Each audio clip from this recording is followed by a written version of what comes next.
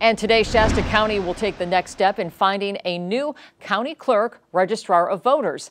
Cathy Darling Allen retired in May after months of criticism from some community members and some supervisors over the handling of elections. There are at least 27 applicants.